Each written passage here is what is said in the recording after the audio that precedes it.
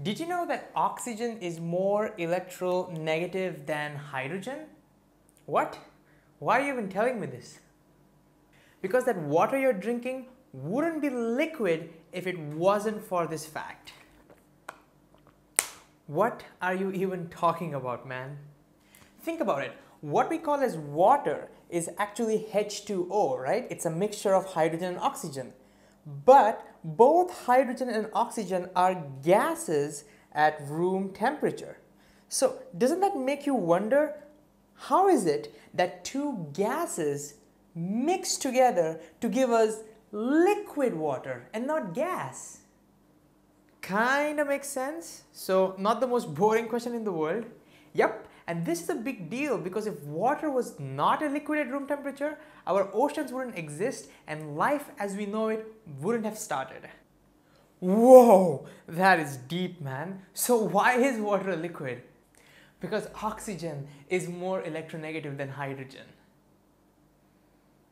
Alright, so in this video we'll see what is the meaning of this word electronegativity, what does this statement mean, and how does this make water liquid at room temperature. So to begin, electronegativity is the ability of an atom to pull shared electrons. More electronegativity means the atom can pull the shared electrons more towards itself. Let me give an example. In water or H2O, oxygen and hydrogen share one electron each. So the red dot represents the electron from the oxygen, the black dot is the electron from the hydrogen, and these shared electrons now will spend some time near oxygen and some time near hydrogen. But since oxygen is more electronegative than hydrogen, this means oxygen tends to pull these shared electrons more towards itself. That means these shared electrons spend more time around oxygen than the hydrogen. Okay, one question. Why do these atoms share electrons? I mean, I don't like to share anything with anyone. Well, sharing is caring, dude, but more importantly, by sharing these electrons, the atoms become stable. What? How? That's actually a good question, but the topic is a little more detailed, so it deserves a separate episode of its own. But remember this, every molecule that exists is because atoms share electrons. Let's take another example. In sodium chloride, both sodium and chlorine share one electron. But chlorine turns out to be way more electronegative than sodium. What does that mean? Well, now that means that the shared electrons get pulled more towards chlorine. So they will spend more time near chlorine than sodium. And because chlorine is so much more electronegative than sodium, practically these electrons almost spend all their time near chlorine. So they have shared electrons, but it's as if chlorine has snatched both the electrons for himself. So that means electronegativity is kind of like greediness, right? Well, kind of. And sodium chloride reminds me, I had lent my sunglasses to someone about 3 months ago who promised to return it back the very next day. So oxygen is more electronegative, therefore electrons spend more time near oxygen. Got it. Moving on, can you tell me how this keeps water liquid? Right. So to understand this, there's only one thing we need to remember, that atoms are always neutral. They have always the equal number of positive protons and negative electrons with them, making it neutral. But in water molecule, because the electrons spend more time towards oxygen, oxygen gets access to extra electrons, 2 extra electrons. Therefore, oxygen gets extra negative charge.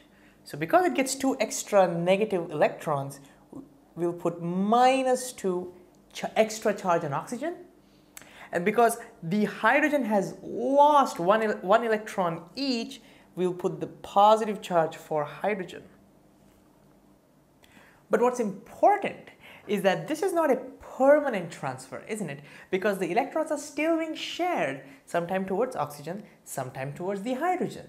It's just that it's unequally shared, which is why oxygen ends up getting that electrons, accessing the electrons for more time than hydrogen. So instead of saying it gets a -2 charge, we usually tend to say a partial negative charge. The delta over there represents partial. So here also it's a partial positive charge, partial positive charge. The partial is only reminding us that it's not a permanent transfer. It's only a temporary negative charge that it gets. As a result, we usually like to write this as a single molecule schematic with a negative sign over here because the oxygen is negative and a positive sign over here. And so such molecules where the positives and negatives are separated out, we call them as dipoles. It's called as a dipole because these are two poles of electricity, positive and negative. And now when you consider a glass of water, which has lots and lots of these H2O dipoles close to each other, look what happens. The positive charge of one dipole, the positive of the hydrogen of one water molecule, starts attracting the negative oxygen of another water molecule. That's what keeps attracting them. And so because of this, there will be lots and lots of attraction between the positives and the negatives of two neighboring water molecules. It's this attraction that keeps all the molecules together. If it wasn't for this attraction, the molecules would have just moved away from each other like a gas. But because of this attraction, the water molecules are forced to stick together. And that's what makes water a liquid. It's the attraction between the negative oxygen of one H2O molecule and the positive hydrogen of another H2O molecule. And this attraction is given a name. It's called the hydrogen bond. The hydrogen bond. So it's the hydrogen bond that keeps water a liquid at room temperature. Whoa! So because oxygen is more electronegative than hydrogen, the electrons spend more time towards oxygen. That's what makes water molecules a dipole, which in turn results to hydrogen bond, and that's what's keeping water liquid at room temperature. Wow!